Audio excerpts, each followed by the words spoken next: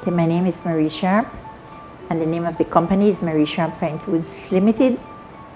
I'm the owner, managing director. Marie Sharp started in 1981 when I was working.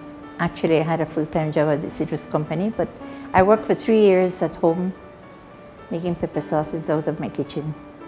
And that's where it all started, really, because once I started cooking, then I had to bottle.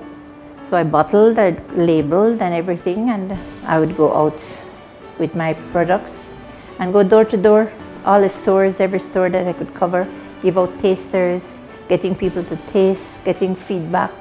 So I did a lot of marketing here in Belize, both on radio and with whatever opportunity I could grasp, you know. Today I'm very proud, you know, that we have like about maybe if not 99.9% of the market. We're very close. So I'm very proud of that because Belizeans have now adopted this pepper sauce company like their own. All my products are well known in the US. So the US was one of the first markets that we got into. And after the US, then we started just trying to all the other countries. We have had a lot of problems in the growing part of Marie Sharp's. We have had no ends of people trying to steal our name. They stole my first name, because the first name I started with was Melinda. I lost that name to my first distributor in the US. But since then, they stole Marie Sharp too. They trademarked Marie Sharp in the US again. So we had to pay to get back our name out of the US.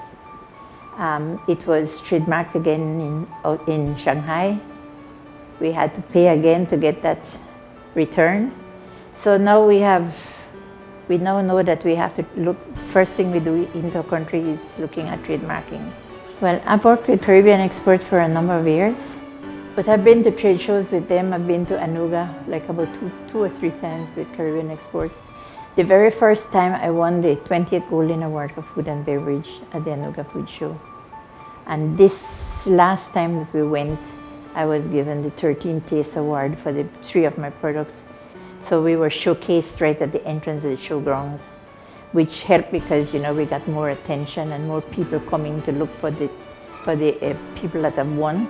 And that has really helped us because, you know, every trade show you get so much exposure. You can't count the amount of people that are passing through and tasting and, you know, and you're meeting and so on. So we're very, very glad for the assistance through Caribbean Export.